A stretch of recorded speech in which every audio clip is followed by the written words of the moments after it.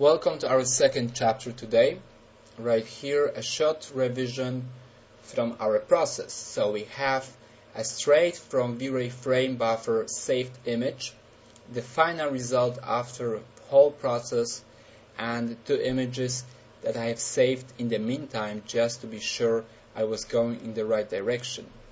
Let's jump into 3ds Max and we can choose the render setup, and in V-Ray, in render elements, we can add additional channels we can save after the rendering. And usually we can save the V-Ray Z-depth channel, which is very handy when you want to add the depth of field effect inside of Photoshop or any other plugin that can use a depth map. And here we can, in the Z-depth parameters, set the Z-depth minimum distance and maximum distance as well, so we can have control on the focus area. We can also add other elements like the V-Ray raw reflection, which will be a map that will show us exactly the raw reflections from our scene. Also, refraction is also very helpful. And we can, to these two channels, also add additional channels like V-Ray reflection filter, which can be used as a mask for this raw reflection, and also refraction filter, which is right here, also very helpful. And these are the basic channels I'm using very often during the post-production process. So let's jump now back to Photoshop. And right here we have the refraction channel, we have also the alpha channel, we have the reflections, reflection filter,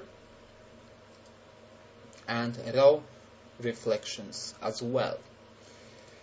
I have also saved the first rendering right here, and of course the end result too, so we can compare in the end our effect.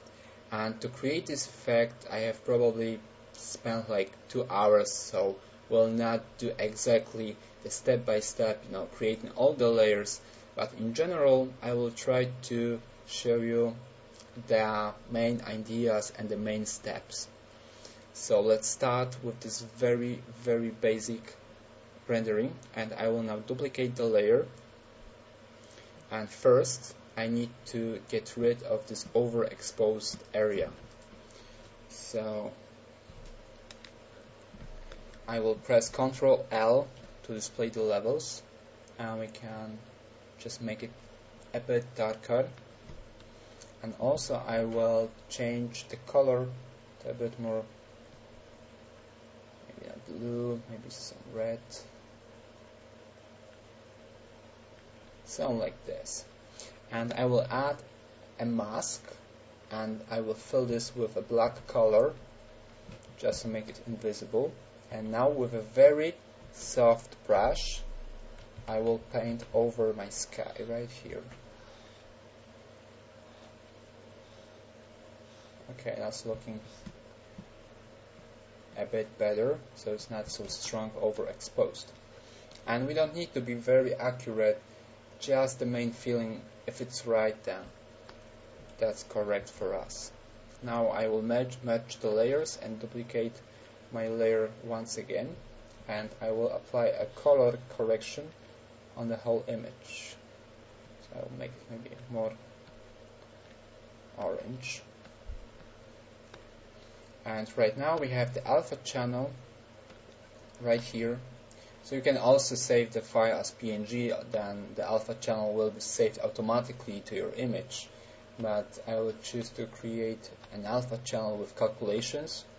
So we have here calculations, add a mask. And right now we could use a sky texture. And once again you can visit the cgtextures.com site and download a nice dark moody texture. And I will use probably this sky, which is pretty clouded. So Control and click on the thumbnail, Control C to copy your image, and right now I will choose the alpha channel. So once again, just click on the channel with pressing Ctrl Shift I to invert the selection, and Ctrl Shift V to paste your sky, and at the same time create a mask. So I will scale it up a bit, and now it's looking a bit better. But the color of the sky and my image does not fit, so maybe I will go back to my images and I will try to change the color just a bit to make it more blue, maybe something like this, and that's a bit better.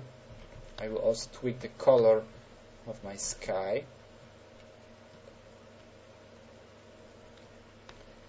and now we are good to go. So we can duplicate the layers once again, merge the layers, and I will add some more contrast to the foreground to make the asphalt look a bit better.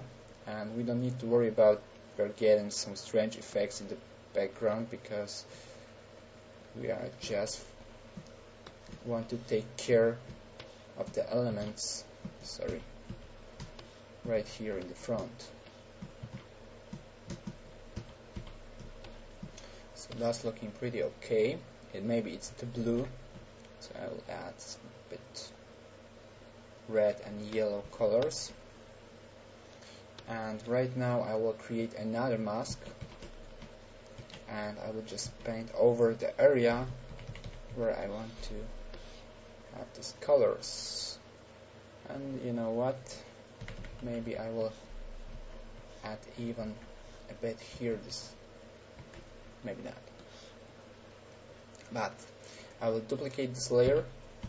Now I will make it visible, and this contrast is looking not so bad, but the color is too dark blue, so I will add a bit more warm colors, and maybe even desaturate this image just a little bit. And now I will cover with black color the whole mask to make it invisible, and I will try just with opacity maybe to 50%, something like this, to paint in this area.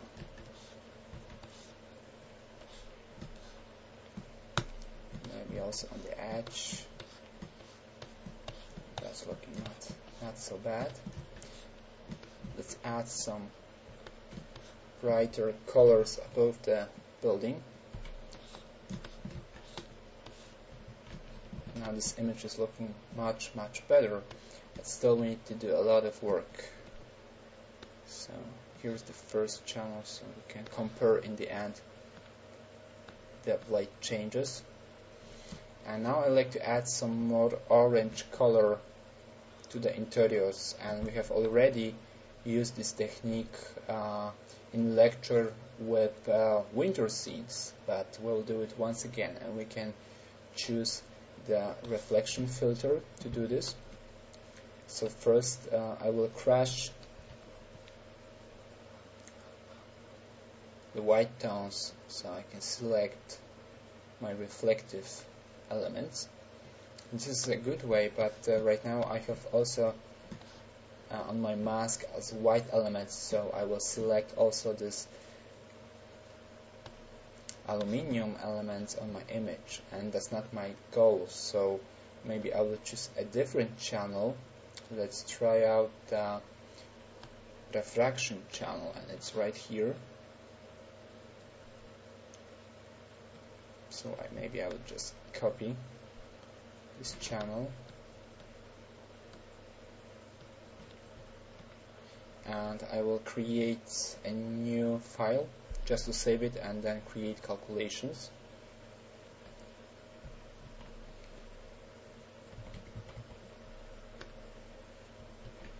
Oh, that's the sky, sorry.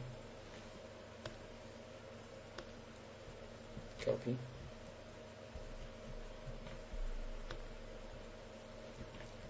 Paste and save your image.